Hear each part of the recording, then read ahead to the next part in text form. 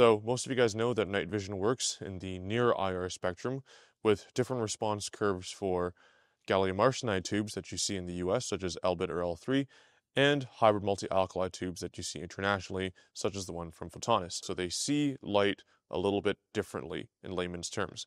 So here I have a strobe that works closer in the near IR spectrum to visible light. If I turn this guy on over here, pretty much every single night vision device and night vision camera can see this guy. Now, the downside to using a strobe like this is that because it's pretty close to the visible light spectrum, you actually get a little bit of red glow that you see from the emitters on this version of this strobe.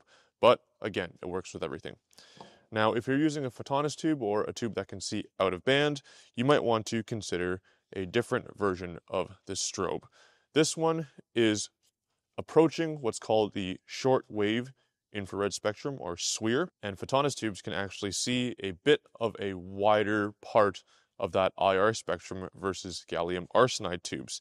So this guy shows up with Photonis tubes, but if I were recording this with a gallium arsenide tube, this would appear super dim, as if you were looking at a near IR illuminator with the naked eye. Now there's an additional level up from this that's pretty specialized, and we got a request for these units, but that's going to be a full SWIR illuminator. And these actually are going to require a bit more specialized imaging equipment to see.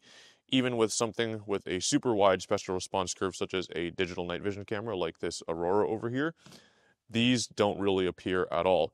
Now, to see this with a night vision device, they actually have a clip-on imager for this called an e-COSI, not an e-CAUTI, an e-COSI, that allows you to see way beyond the standard range for most night vision devices. Now, Nick Chen has a really great article about that, so you guys can go check that out at one of his blogs, but this is a very, very specialized device, and most night vision devices can't see it. If you're using a Photonis or an equivalent hybrid multi-alkali tube, then for lower visibility, you might want to consider a 1064 nanometer illuminator.